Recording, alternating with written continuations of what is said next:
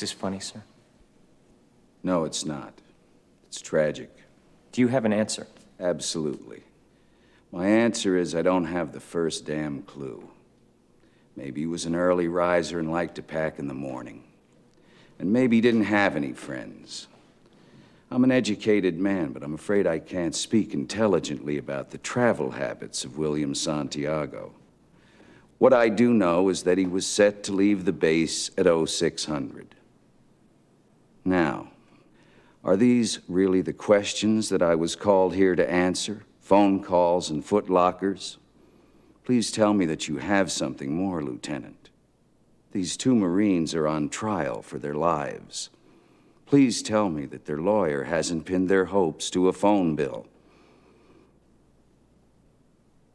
Do you have any other questions for me, Counselor?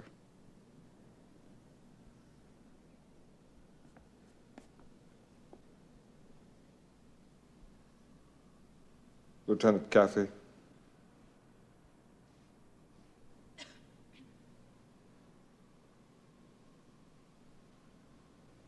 Lieutenant, do you have anything further for this witness?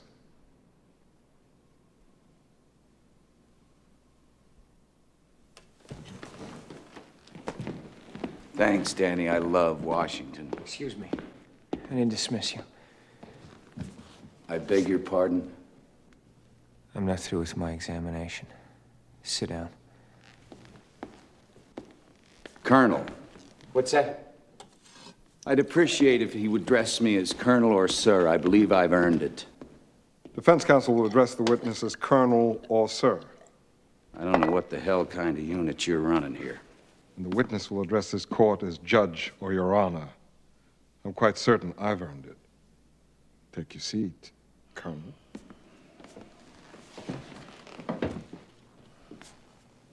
What do you want to discuss now? My favorite color? Colonel, the 6 a.m. flight was the first one off the base? Yes. There wasn't a flight that left 7 hours earlier and landed at Andrews Air Force Base at 2 a.m.? Lieutenant, I think we've covered this, haven't we? Your Honor, these are the Tower Chief's logs for both Guantanamo Bay and Andrews Air Force Base. Guantanamo log lists no flight that left at 11 p.m., and the Andrews log lists no flight that landed at 2 a.m. I'd like to admit them as defense exhibits Alpha and Bravo. I don't understand. You're admitting evidence of a flight that never existed. Well, we believe it did, sir. Defense will be calling Airman Cecil O'Malley and Airman Anthony Rodriguez. They were working the ground crew at Andrews at 2 a.m. on the 7th. Your Honor, these men weren't on the list. Rebuttal witnesses, Your Honor, are called specifically to refute testimony offered under direct examination. I'll allow the witnesses. This is ridiculous. Colonel, a moment ago... Check the tower logs, for Christ's sake. Well, we'll get to the airmen in just a minute, sir. A moment ago, you said that you ordered Lieutenant Kendrick to tell his men that Santiago wasn't to be touched. That's right. And Lieutenant Kendrick was clear on what you wanted? Crystal. Any chance Lieutenant Kendrick ignored the order? Ignored the order? Any chance he forgot about it? No. Any chance Lieutenant Kendrick left your office and said, the old man is wrong? No. When Lieutenant Kendrick spoke to the platoon and ordered them not to touch Santiago, any chance they ignored him? You ever served in an infantry unit, son? No, sir. Ever served in a forward area? No, sir. Ever put your life in another man's hands? Asked him to put his life in yours? No, sir. We follow orders, son. We follow orders or people die. It's that simple. Are we clear? Yes, sir. Are we clear? Crystal.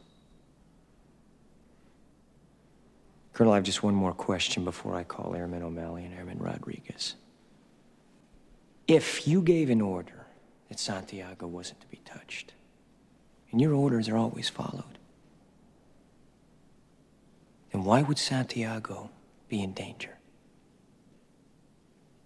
Why would it be necessary to transfer him off the base?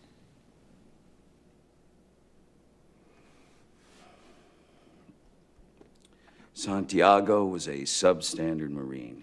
He He was being transferred. That's not what you said. You said he was being transferred because he was in grave danger. That's correct. You said he was in danger. I said grave danger. You said, is there any recall what I said. I can have the court reporter read back to you. I know what I said. I don't have to have it read back to me like I'm... Why the two orders? Colonel? Sometimes men take matters into their own hands. No, sir. You made it clear just a moment ago that your men never take matters in their own hands. Your men follow orders or people die.